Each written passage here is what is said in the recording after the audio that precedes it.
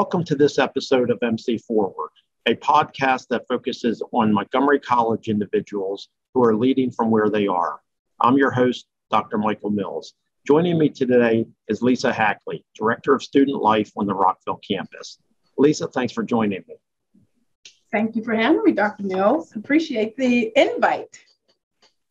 So over the past couple of years, as we've wrestled with this pandemic, everything has had to go virtual, including student life. Tell me about the leadership challenges that have been impacted as a result of that. Wow, there's quite a few, Dr. Mills. I will first say when COVID first hit, I was not in this role. I was the events coordinator in the Office of Student Life, so I've been able to learn and pivot through this in both positions. So some of the challenges I will definitely say is keeping students engaged virtually. So we had to take our core events, our large scale events, and even small scale events, and we had to create those virtually. How do you do that? And I mean, everyone was asking, how do you do that? So what I did in both roles actually had to reach out to some of my networks and some of other research, other schools, and we were all kind of in the same phase of wondering, what do we do? How do we do this? How can we move, a club rush to virtual? How can we move any of our signature programs virtually? So it was definitely putting our heads together, many meetings, and more meetings, and trying to figure out a way, how do we get students engaged and how do we keep them engaged? So, students were at this point, in the beginning, everybody, it's the unknown. So all of us, we were all like, okay, what's going to happen? What do we do? And students were like, okay, I'm at home, I'm stuck. I don't know what to do, but I still want to do something. And what do you have to offer? So what we decided to do was, like I said, did research at other institutions to find out what they were doing. And we would have meetings set up and just kind of get together. Even some of the my colleagues here, so in student affairs as well as academic affairs, reached out to say, hey, we would like to put on some programs, and are you all willing to collaborate? Because we know there's strength in numbers, right? So if we could have someone from the different backgrounds to be able to have their input, give their input, it was successful for us. So having to put all of those programs or some of the programs and move it to virtual was definitely a struggle for us. Let me touch on that for just a second, because one of the things that you kept coming back to was this concept of networking. Yes. and reaching out. Would you say that as you experienced moving these events online, that skill of networking was as instrumental in the success of this as anything else? Absolutely. Absolutely. We could not have been able to just do it on our own. We had to reach out, across the different departments and divisions and units, as well as outside, to see what we could do. So networking was key to the success of us being able to bring these programs virtually. Yes. How does a leader develop that skill of networking? Because it's not intuitive to many people and it's not innate in us, but how'd you develop that skill as a leader? It's about relationships. For me, it's about relationships. And I think for most of us who have that skill set, it's about relationships. We definitely, I believe in, I'm not the expert at everything, right? I'm not the expert, probably some of, many things, but what I am good at, I do know. And then it's like, how do you build that team? How do you build that network of others who have different skill sets other than yours? And you build that group, that network, and you're able to just reach out to those individuals and ask for their expertise. You know what they're good at. We all have different, have different skill sets. So how do I build my network? Is pulling all of those people into one group and saying, hey, you're good at this. Dr. Mills, you're great with this. And, Lisa, you're great with this. And this person's great with that. Let's put it all together. And how do we come up with a program or events to keep students engaged and informed? That requires some introspection. You have to look at yourself, look inside yourself, and figure out what you're good at and what you're not good at. Many of us don't want to look in that mirror and say, I'm not good at X or Y. I'm a realist, and no one is good at everything. So whether you like to do that, I think that we all as leaders, that we have to do it at some point in our careers, or often many times in our careers. I'm not like I said, I'm not the expert at some things. I have, someone who's great at, I was an events coordinator, but I have the events coordinator now have some skill sets that she's great at, or some of the other positions that we have. Students, I think your skill sets come through with working with students. I like to observe. And when I can see that someone's made an impact on the student, for me, it's not about numbers, right? It's about quality.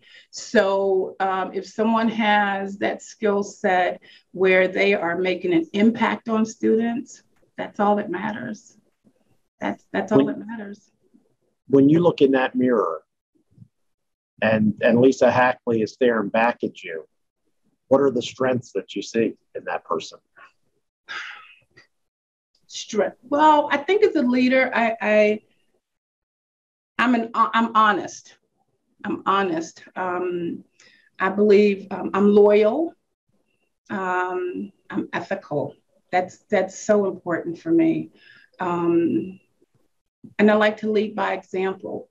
I will not ask anyone, and I say my colleagues, I don't say my direct reports or whatever, and there's nothing wrong with that. I just say my colleagues. I will never ask them to do something that I wouldn't do. So I like to lead by example. So I definitely would say that is definitely one of my strengths. Again, integrity, being ethical, being honest, and own your mess.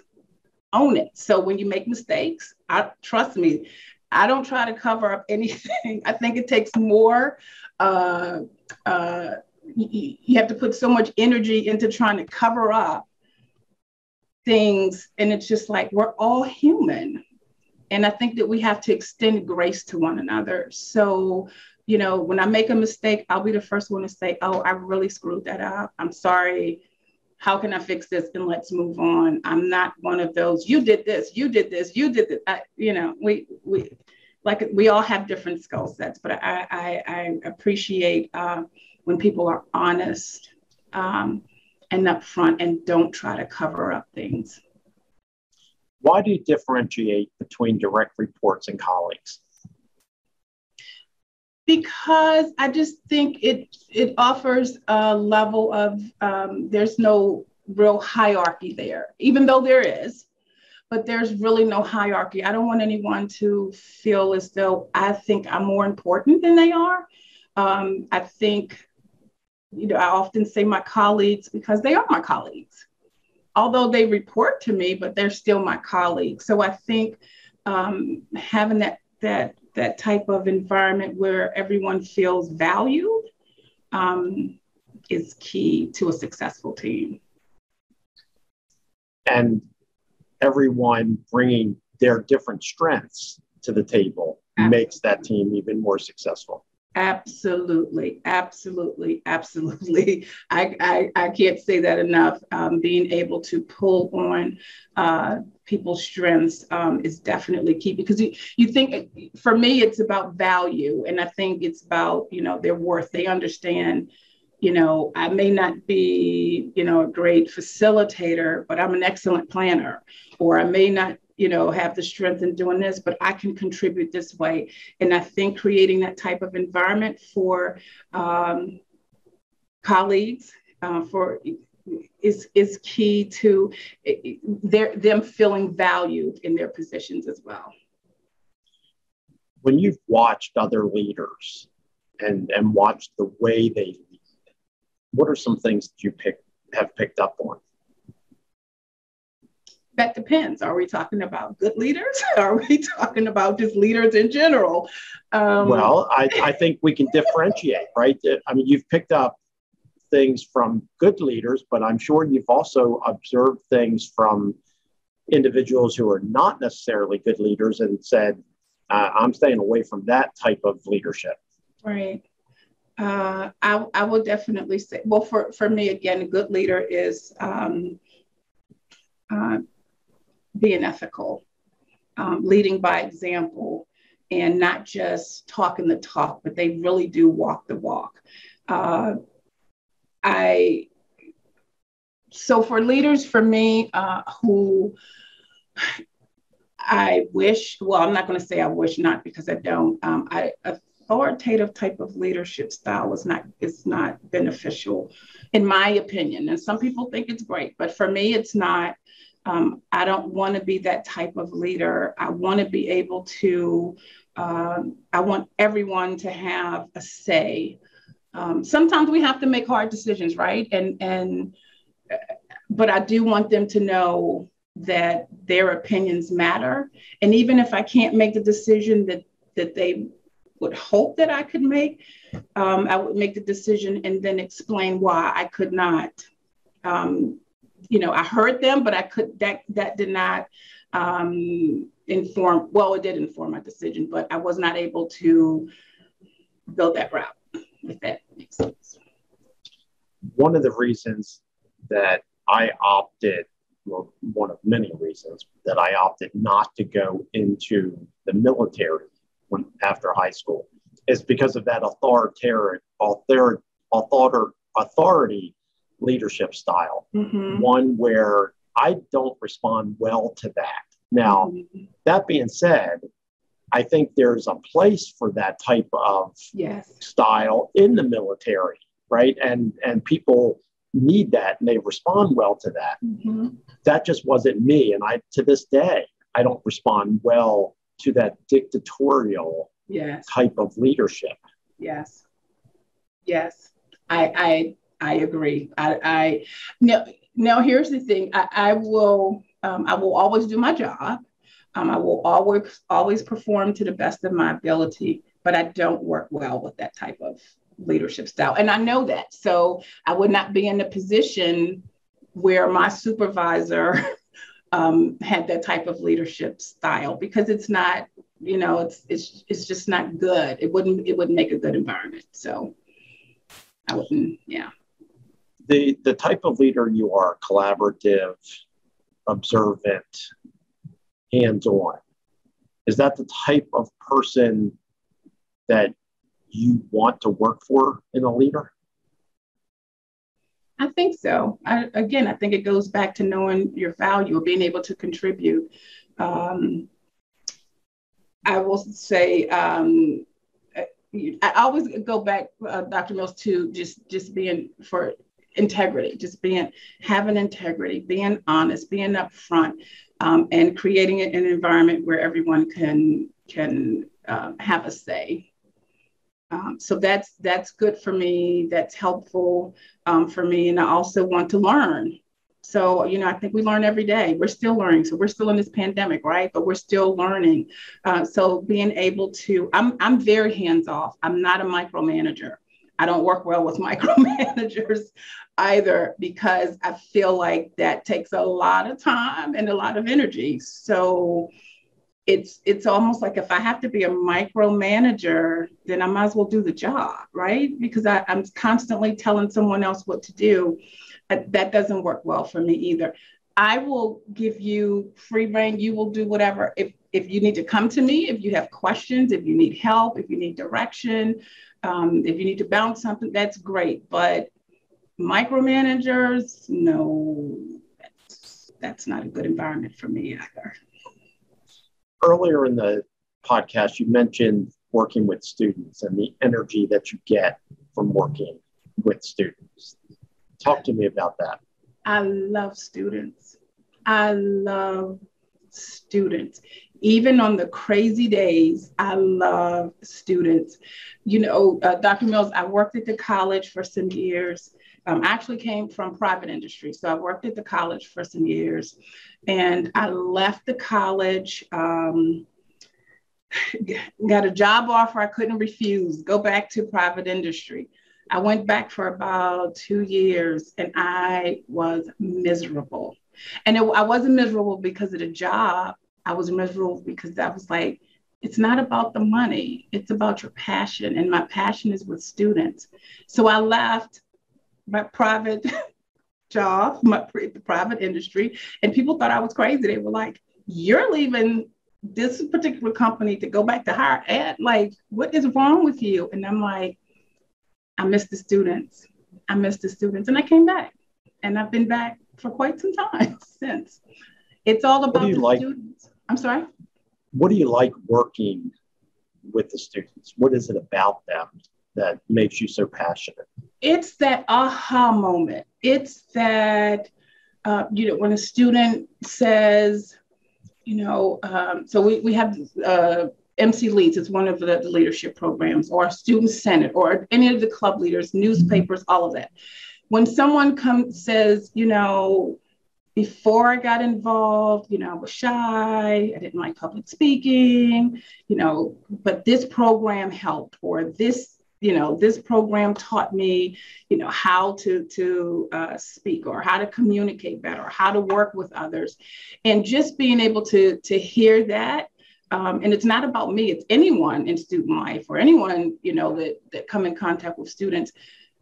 The reward for me is just hearing a student say they were impacted by a program or an event, or workshop, or whatever it is that we're doing, that it made an impact on their lives. And I have relationships with students from when I was first at the college. I'm still in touch with a lot of students over the years, and it's great to hear.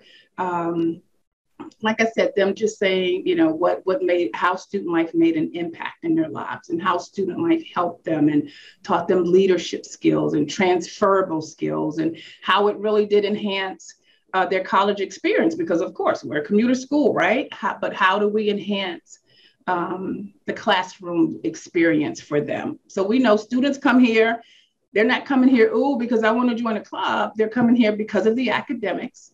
But how do we and student affairs enhance that experience for them? And that's what's that's what gives me life. It gives me life. Those aha moments give me life. Yes. And that impact that you're talking about may not be obvious to the students when they're here. It may not be obvious to you when they're here, but 5 years from now, 10 years from now, when they come back and say, wow, you did X, and you may not even remember that you did it, but it has an impact to them a decade later. Yes. To me, that's what leadership is about. That's what it's all about. And I will say, Dr. Mills, over the years, I have some of the stories that I have heard from students in my office where it has literally brought me to my knees in tears. I mean, just some of their experiences. And to be here and to hear that and not to do anything about that, that's not okay. So for me, I understand everyone's home life is different. But when they come here to this Office of Student Life, they need to feel welcome. They need to feel, creating an inclusive environment. I don't want any one person to feel that they're by themselves? How can we create that environment for them? How can we give them a sense of hope? And how do we just be able to offer a safe environment, just safe, just somewhere they can come and just